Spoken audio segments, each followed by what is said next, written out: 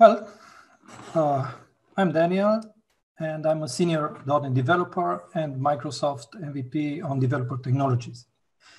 I'm working with .NET Core pretty much since it appeared, but more intensively in the last 3 years, production work. In the left time, I like to play with IoT and lately with machine learning. And lately as well to contribute to open source projects on GitHub. In the left time, I speak at the conferences at meetups. Well, ML.NET has been designed as an extensible platform. Therefore, you can consume other popular ML models from TensorFlow, Onyx, some other frameworks. The documentation says, and this is how ML.NET is stepping into the deep of learning world. ML.NET is not yet capable of training a deep learning model from scratch. But let's see next minutes what you can do with ML.NET. When thinking of data science and machine learning, Python programming language is making the rules. In addition to that, the existing frameworks like TensorFlow, Keras, Torch, CNTK, you name it, are not easy to integrate with .NET projects. The question is to be or not to be just another machine learning framework. Is Microsoft ML.NET another machine learning framework? I think not. And that's because there are about 6 million .NET developers in the world. I presume not all of them are happy to learn Python, only to find how hard it is to integrate it with their net.work. Machine learning uses algorithms to process data and to learn from data and to make informed decisions based on what it has learned. On the other side, deep learning structures algorithms in layers to create an artificial neural network that can learn and make intelligent decisions on its own.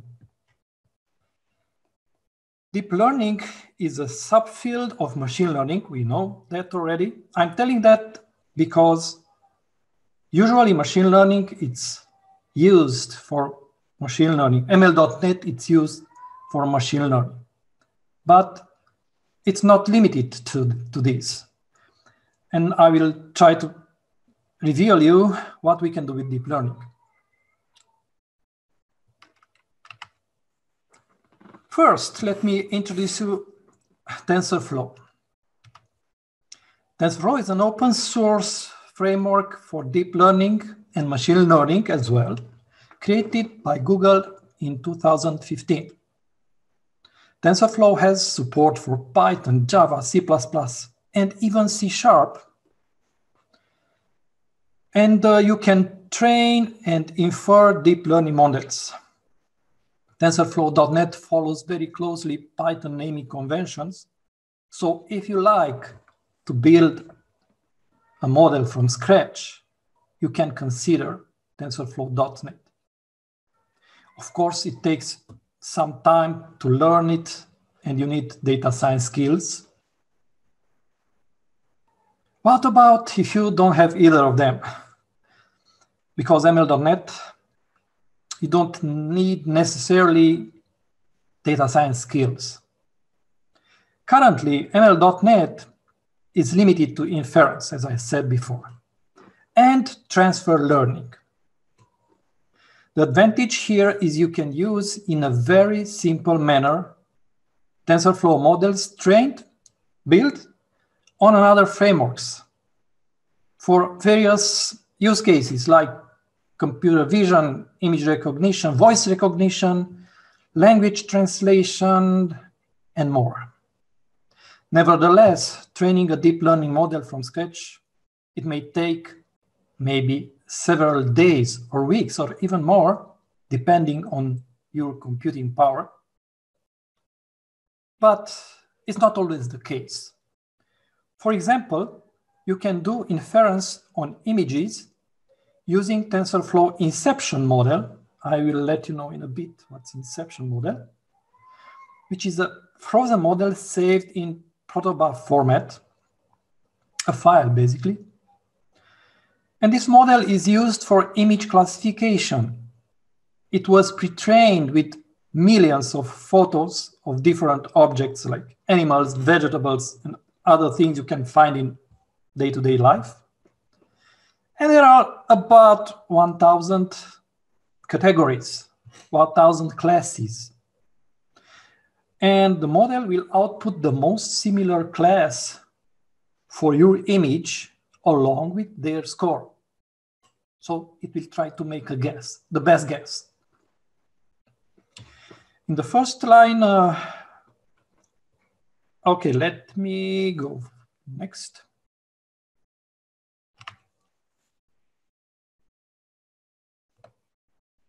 So as I said, ML.NET is supported only for inference or for predictions, but how?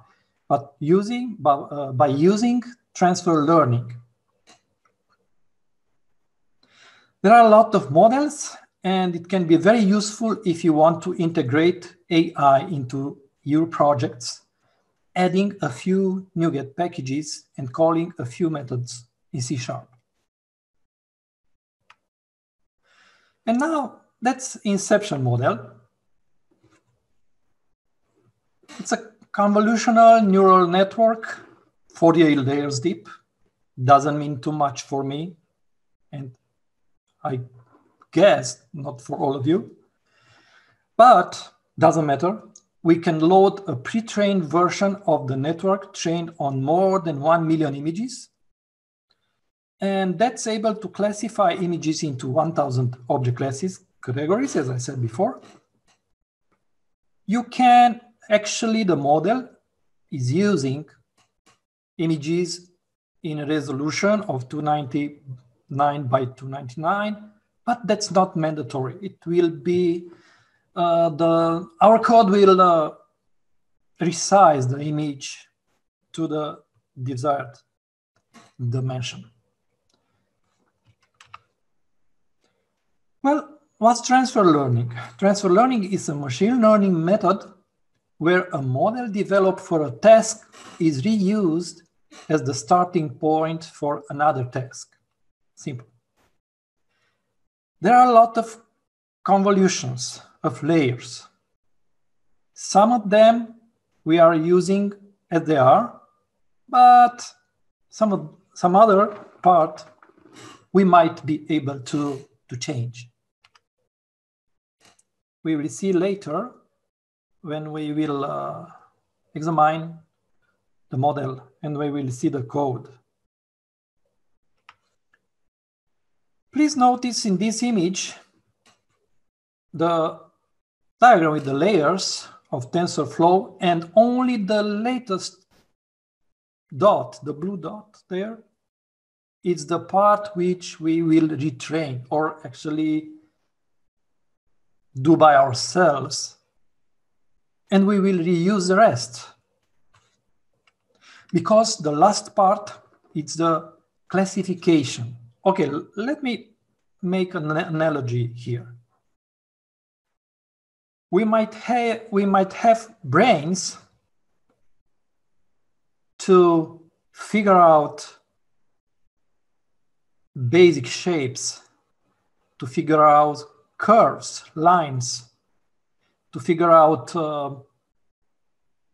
parts of the objects, more complex parts, for example, eyes or feathers. And that's knowledge. But if we want to use these brains, these, I don't know how to call it better, these muscles, to leverage this for other images which were not used primarily for training all these models, we can do that. Why? Because basically a dog or another fantastic animal, they are the same. They are the same in terms of shapes. So what we need to do it is to refine the latest layer of this. Yeah, that's the layer which we will retrain. Actually, it's not retraining, it's like putting away this layer and replacing with our knowledge from our data. Like that one, responsible for identifying the concrete objects. Let's take a look on the code. We will have a demo later, but first let me explain you here something. That's all the code we need to load the model, to build or to predict, to train the model, to retrain the model, and to predict the data. It's no more. Of course, we can make it more complex, but it's enough to solve our problem. And we can see there first, in first line, we are loading the model. Actually, here we are not loading the model. We have here an instance, an empty instance of an object, but we need it to read the schema of the data. And then we load images, we resize them, extract pixels, and then we are dropping these images into the model. That's the pipeline. When we are dropping this into the model, the data is traveling all the way down to the output. And the latest layer, the last layer, it's softmax. Well, softmax is a classifier, but it's classifying our original 1000 classes. And then, having this model, we call fit method in order to train the new model. And then we can start predicting data. How can we do that? Dropping new samples, new images inside the prediction engine and predicting data. Let's take a look on the layers. Actually, it's the latest part of the entire model, but I have here this fantastic tool called Netron. Netron, it's able to show all the layers, and it's compatible with many frameworks, including TensorFlow and ONNX. So we have here, I don't know, maybe 48 layers, starting from the input. And then traveling down to this softmax layer, which is sorting, which is choosing from 1000 classes which one it better fits the prediction. Let's go back. In case we are not pleased with the capabilities of our original model, we can change this part, but let's not anticipate too much because Netron, it's ruining my demo. Actually, not the demo entirely, but the presentation, because it's showing in advance. Well, we are here. We have now pretty much the same code, but instead of stopping at softmax layer, we are stopping one layer before. It's softmax pre-activation. Let's go back. So it's not here, but it's here. And that means we are not relying on those 1,000 classes, but instead of that, we are relying on the brains of our model. Well, in addition to that, we have to do more. Now, for example, we have images for training in the data location here. It's not an empty instance as it was before. Now we have data because this data, it's finishing our job. It's finishing the training with our new classes, which we plan to use for our problem. For example, we might have 2 classes at least, right? But we might have 100, a dozen, doesn't matter. But we have to provide enough classes, and that's not too much. I will show you my demo. It has horrible little images, but it still does the job. So after we are calling this, we still have to do something by hand. It's calling the multi-classification trainer LBFGS, but it's not necessarily this one. We can use any other algorithm trainer which is doing multi-classification. Of course, the accuracy will be a little bit different, but we have to choose which one. Maybe we don't need the best, the most exact one, but we need the fastest one. Let me put them side by side. In the left part, we have the original model, and in the right part, no, it's vice versa. In the left part, we have the transfer learning for our model, which we shaped by using new data. And in the right part was the original model. So it's not much longer, but we have to code the labels to numbers. That's why we are calling map value to key in addition to the right part.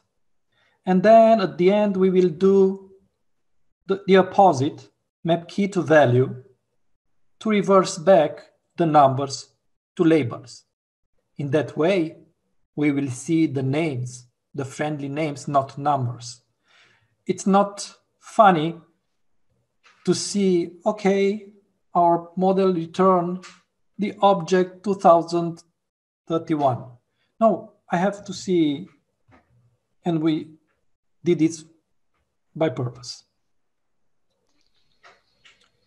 Daniel, are you okay if I ask you a question now, or you prefer to wait till the end? Please do that. No, please do now. There is one question in the chat saying how big in Hugh is saying how big in data size is a typical model that incorporates all that learning, e.g. the classification one you mentioned for 1,000 categories of picture. Inception, it's not a very large file. It's only 53 megabytes. And usually such kind of models are below or around 100 or 200 megabytes. Not very large. This was the question, or yeah, I think that was the question. So it's mostly the time that it takes to train rather than the size of the data. Yeah. Thanks. Cool. Welcome. Well, if we talk about the size of the images which we plan to use for finishing the training, that has to be too much, because if you remember, the resolution is 299 by 299. So that's not very high, not very large file. So, but anyway, we better have a few dozens for each category, at least.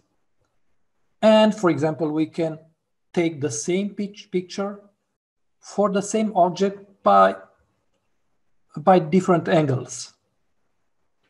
And that way we can trick the model. We have multiple objects. Anyway, the professional teams are using some small rotating platforms, and they put on that platform the objects, and they are doing repeatedly the pictures. Anyway,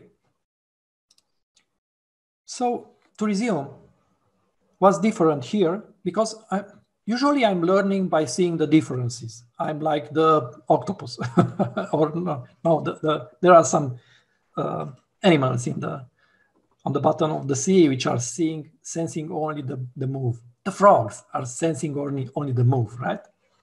Well, we have to have data if we plan to train ourselves, and we have to stop earlier. In addition, we have to map the value to key and the key to value, and to call a classifier. That's it. Let's see the demo.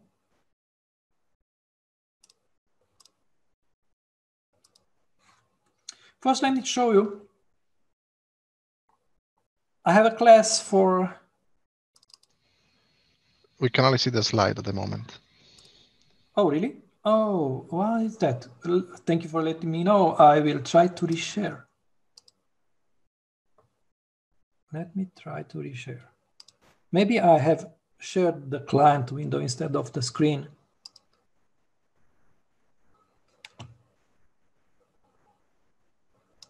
Stop share and share again.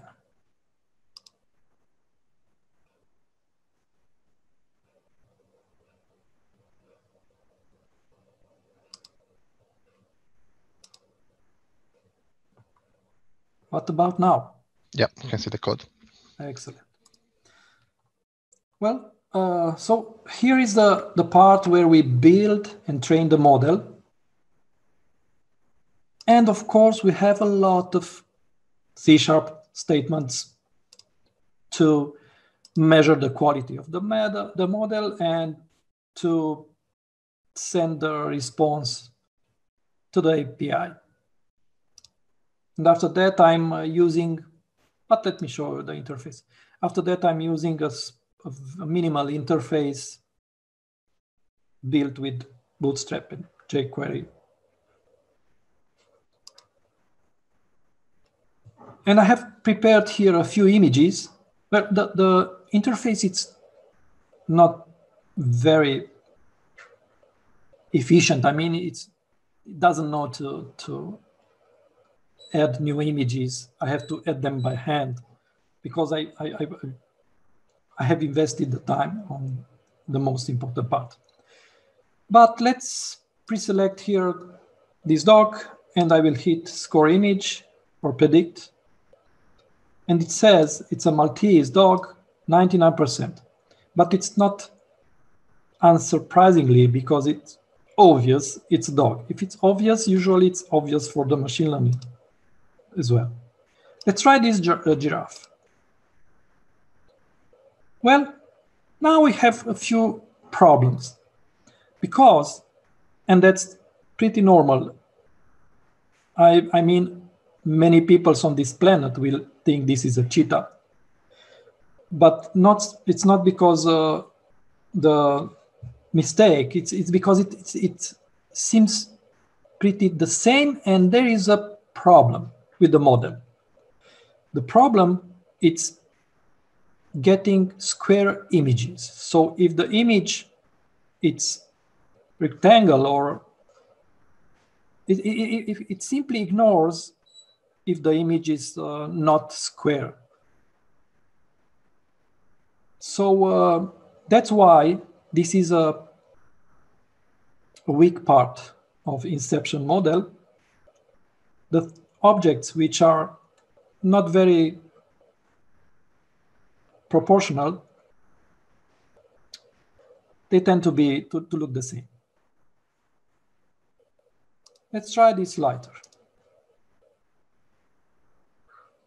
It's a lighter. That's nice because it's true. And it's a candle because it's a flame here. Or maybe a torch. It's very good. Let's try this penguin. Yeah, no problems. Let's try the match. No problems. That's the original model. But let's try with our images. So forget about all these classes and bring our images to fulfill the training. I have used these pieces from my daughter playground. And you can see there are only 5 of this class, the Hello Kitty.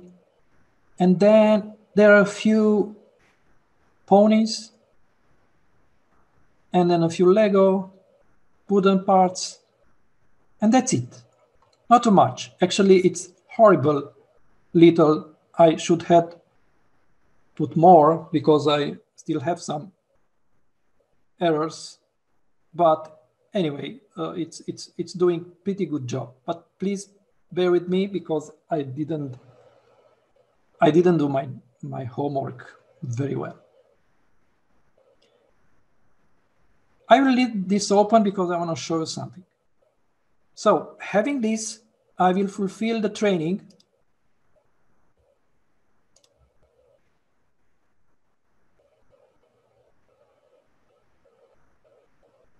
Let's wait a little.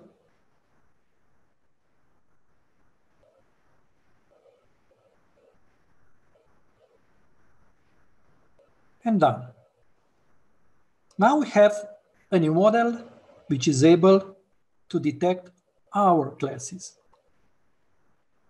I will use the predefined, for example, this wooden piece. Predict. Of course, it's wood because I train with wood. Let's use this. It's unicorn, and this is pony. You know the difference, right? It's, if you have kids, this is crucial. And that's Hello Kitty, which is 96. But now let's see how it's behaving with other pieces which I didn't use for training. Well, I will ask you to trust me. I have here a mini studio for mini pieces. So I have this, my computer connected to a Raspberry Pi, which is taking pictures. That's it. But let me capture the object which is now in front of the camera. It's a Lego, right? Now let's try to predict. 63, not bad. Let me try to put another Hello Kitty. Okay, I just changed the subject. Scanning. So this Hello Kitty, it's another one. Not the same. Yeah, it's more pink, whatever. I'm not good at that. But anyway, it's 61. Now I will put here a giraffe. I didn't use a giraffe for training, but let me try. At least it's a pony, it's not a Lego or something else. Actually, it's a Lego, but we don't care now. And I will put another pony here, which the same, it's not used. It's a unicorn, right? But the angle, it's not the best. So that's why it thinks it's a pony. Let me fix the angle. And now I think we will have a few problems.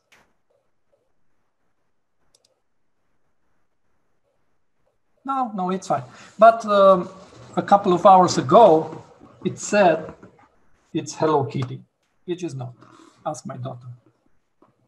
Well, for now, the demo says we can use the model to create critical tasks. Okay, this one is critical if you ask me.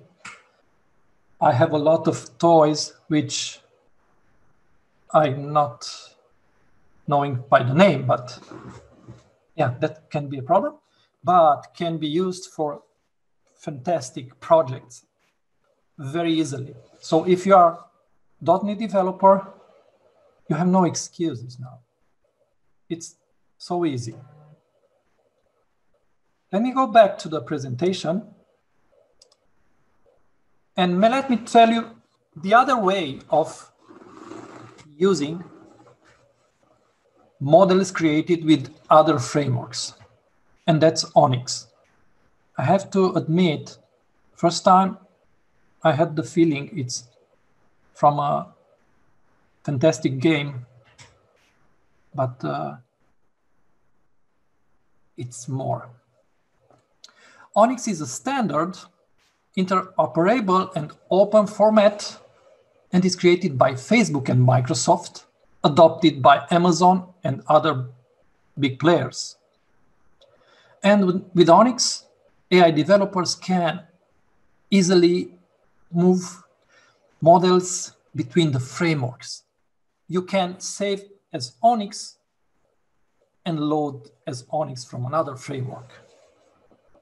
Virtually all important frameworks have converters. So Onyx is a portal format. And that's fantastic because we can use a huge zoo. That's how they are calling these collections of models, zoos. So we can use models from any platforms as far as it's in Onyx format.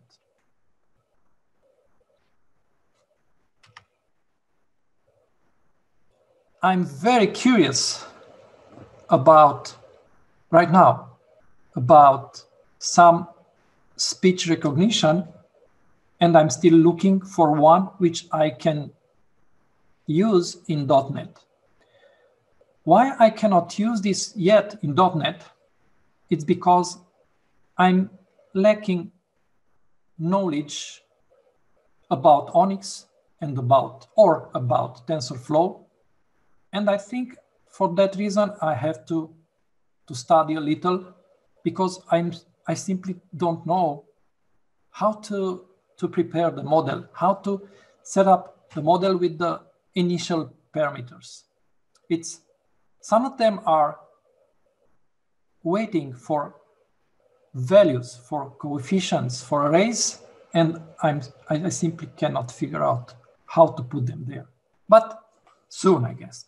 Anyway, I have managed to use a few, some other image recognition models, but that's not fun. We have already. I have used one which plays chess, so we can predict movements. It's interesting.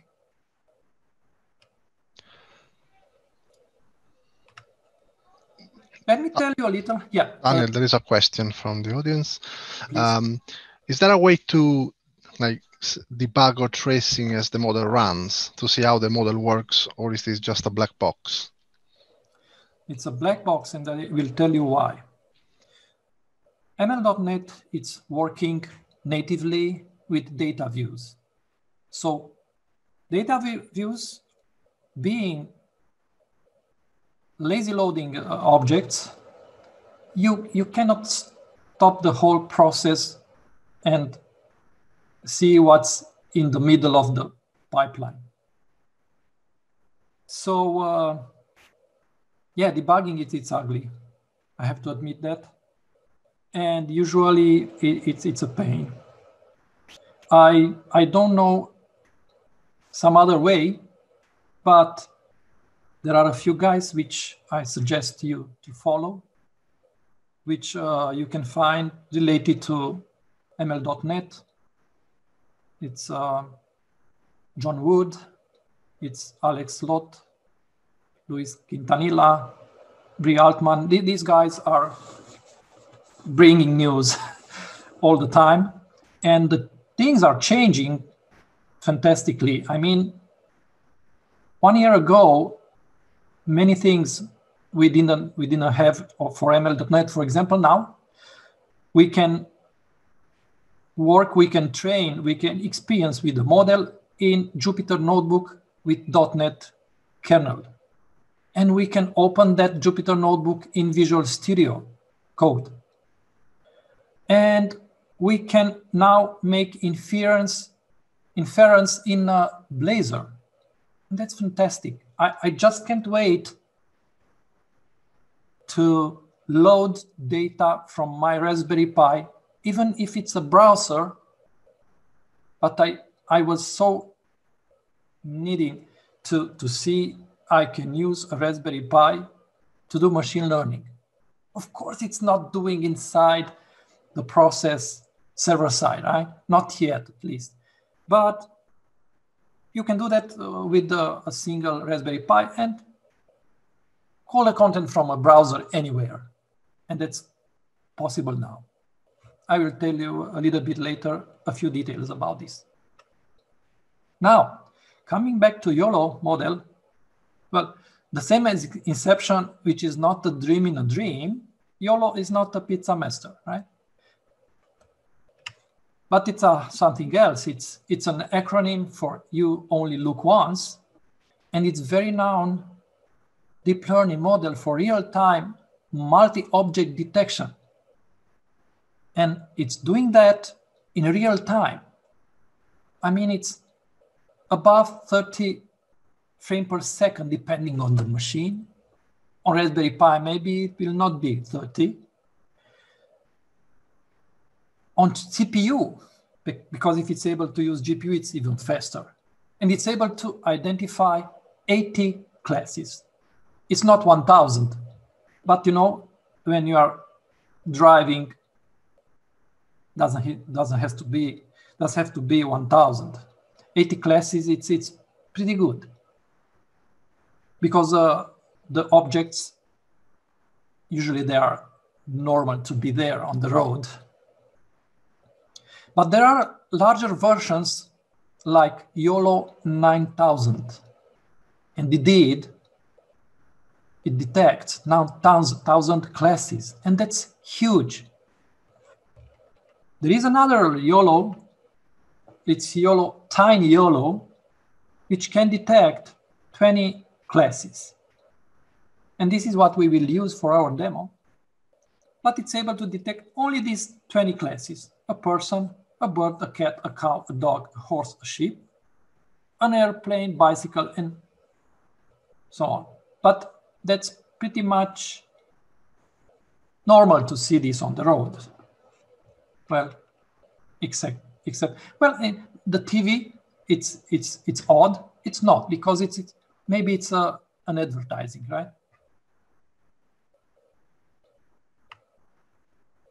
And Tiny YOLO, it's really fast. Even for a Raspberry Pi, it can run real time, because usually it's over 100 frames per second on a regular computer. And I'm telling that for a couple of years now. I have this slide for a couple of years, but the computers are still evolving, right? I guess. Now let me show you the code. The code, it's not very different. Again, loading an empty instance just to read the schema, and then loading images, resizing, extracting pixels, and then applying ONNX model. You can see it's less than what we can do with TensorFlow. I don't know why is that, but it seems like we are more limited. But anyway, we can consume, we can do inference, but we cannot do transfer learning. That's for sure, at least for now. From the coding perspective, yes, the loading, the building, it's smaller, but there is more code in getting the meaning from the response, because I will try to show you, because now we have here a different approach to extract images. Even if object detection, it's pretty similar with image recognition. Object detection, it's able to detect layers over other layers, because it has a way to divide the screen in 13 by 13 areas, and then trying to detect objects in each of them. It's complicated. I'm not expert, and I cannot tell you exactly what happens, but I can tell you this is for identifying multiple objects. So from the coding perspective, yeah, it is more complex to get data from that image, but no, not rocket science. With Netron, the same, we can open the ONNX file and see what's in it.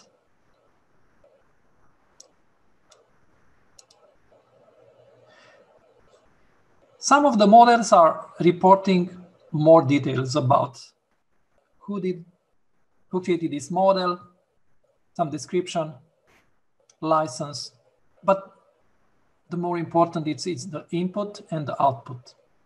For example, we can guess here in this tensor, this is a tensor, we have an image because it's a matrix by 3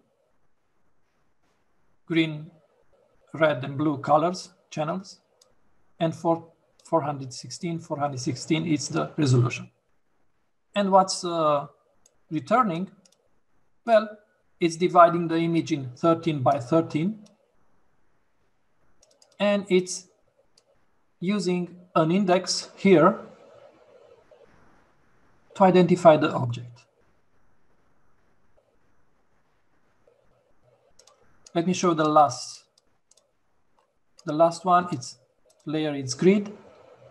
The name is grid. I'm showing you this because maybe you will be tempted to hack some other models.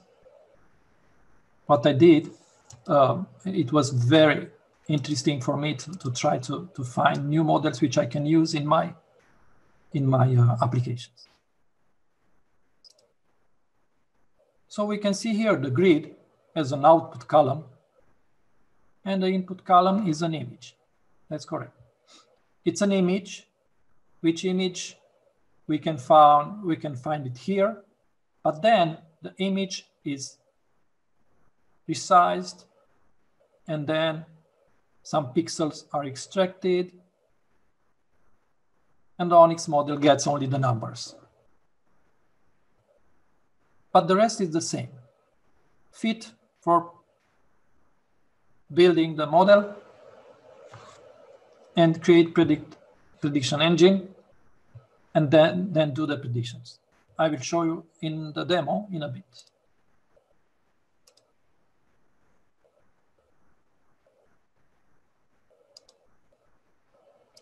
So we load the image, the model, the YOLO model, which is, as I promised, very little code. It looks to be even little, but it's this trick I forgot to split.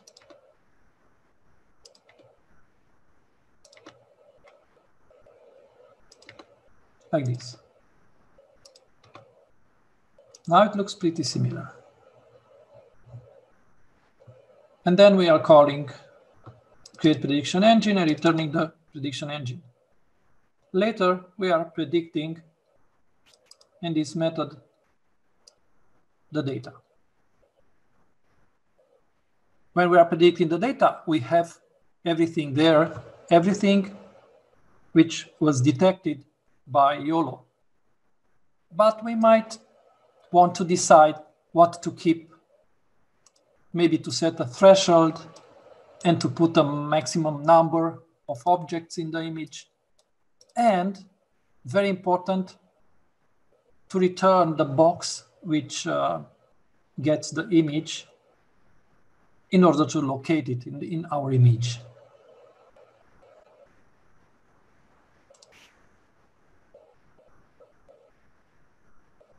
Well, we are close to an end, but I want to tell you a few words before. ML.NET is not going to replace existing frameworks like TensorFlow, but considering the AI is going to be adopted by the majority of the applications, as .NET developer and not having a data science background, I prefer code-first approach. And ML.NET is code-first approach. It's open source, it's many things, but I like this a lot. It's code-first approach. I'm not a data scientist. ML.NET is very easy to learn, and you can use it on premise, on different platforms, even in cloud. But I like cloud, but I cannot admit we depend on cloud with everything. For example, my Raspberry Pi is not in the cloud, right? At the end, some good news. Blazor does a wonderful stuff with ML.NET, and I have experienced with inference for now. So having a trained model, I can consume this model and make predictions. Indeed, there is a limitation. That's why it's working only for inference for now. I'm not saying about deep learning only, right? I'm talking about machine learning in general. So it shouldn't be only inference. But in Blazor, you cannot use to build a model. You cannot build a model under Blazor because it's using JavaScript. And JavaScript is single-threaded. So the guys from Blazor managed to solve this problem with the single-threaded thing, but only for inference, for now. I think they will be able to adapt some trainers for single-threaded model, but it's just a guess. Usually we don't train in browser or on IoT, right? But we want to consume models and do AI. Well, that would be all. And if you have questions, please hit